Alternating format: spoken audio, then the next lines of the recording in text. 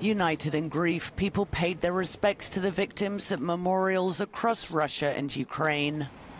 The tragedy hit close to home in the city of Simferopol, which shares the Crimean peninsula with Kerch, where the shooting took place.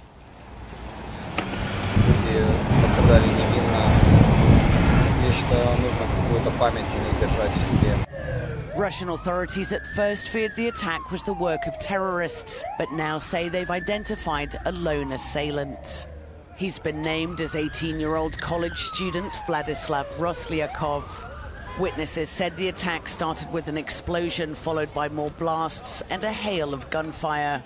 At least 19 people died and dozens of others were wounded before Roslyakov turned the gun on himself. Many of the victims were teenage students who suffered shrapnel and bullet wounds.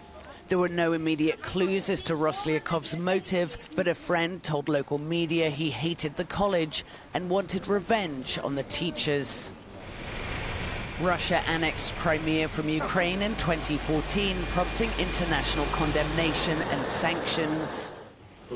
Now the investigation into the Kerch shooting looks set to reopen the wound. Ukraine's president said his country should have jurisdiction. Чому для нас це так важливо? Тому що це є українські громадяни. І звичайно, що коли гинуть українські громадяни, де б це не відбувалося, це трагедія. But Moscow sees the incident as a Russian loss, thanking other countries for expressing their sympathy. В эти трагические минуты мы благодарны за те искренние слова и соболезнования, и, конечно, поддержки, которые мы слышим. For the residents of Kerch waiting at the hospital for news of their loved ones, it's probably an argument that can wait.